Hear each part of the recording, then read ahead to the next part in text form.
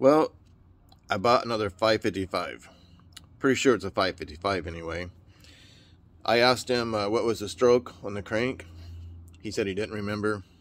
Seems kind of odd, but he's had it for a while. So here's the block. Got a bunch of oil in it. It's gonna sit for about another week or so till I get it to the shop. Here's the crank. So got the one of the pistons right here. Let me see if I can hold this phone just right.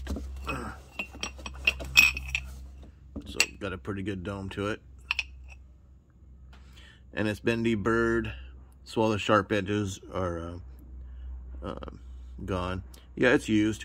He made a number of passes with it, took it apart, and he was gonna put it together and run it again. But his son unfortunately got into drugs and whatnot and stole the heads off of it. And so he said, screw it, I'm just gonna sell it.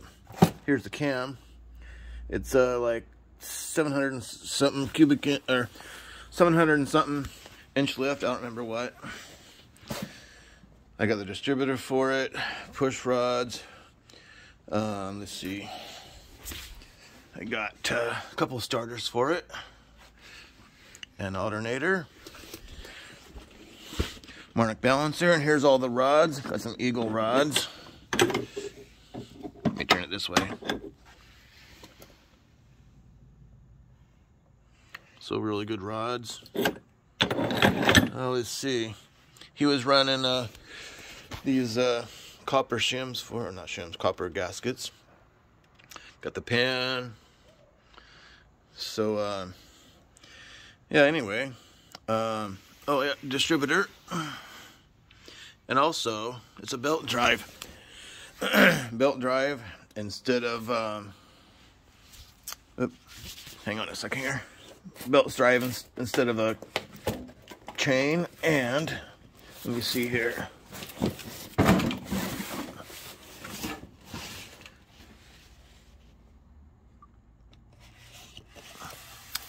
$11,749 is what the cam is. Yeah, anyway, I got a pretty good deal on all this. Oh, and I also have rocker stands for this thing. So it's not just rockers. So roller rockers. The rocker stands. So yeah, I got a pretty good deal on all this, I think. So gonna take it to the shop, have it all cleaned up, and put it back together. And the guy that I bought this from a couple days ago, he calls me up, says, hey, by the way, I found brand new rings and bearings for that thing. So I'm having my friend go over there and pick them up. He's like 2 hours away or more. The guy that I got this from. So my friend's gonna grab them, and then when I take this to the shop, I'm gonna pick them up, pick up the rings and bearings and everything, have them clean it up, make sure everything's really good, and put it back together. Then I just gotta find some heads. So not sure what heads I'm gonna go with, but they're gonna flow good, and hopefully this will be a somewhere in an 8 second range, depending on what car I put it in. Those pistons, he thinks they were like 15-to-1 pistons, so I'm gonna try and figure that out because there's no part number on them. And so this car right here, this one has a 555 in it, and the previous owner, he did some 950s at 142, and it should have been able to do lower 9s. And so my Black Nova, which are in some of the videos here on my YouTube page, it's in the car trailer over there. I'm thinking about putting this one in that and maybe run small tire for a while. So we will see. But I gotta change the rear end and transmission in that thing to hold this kind of power that this thing's gonna put out. All right, hopefully I'll be putting up a lot more videos soon. See ya from Jay's Garage. Remember, hit the like button, hit the subscribe button, and hopefully pretty soon I'll be putting on more stuff.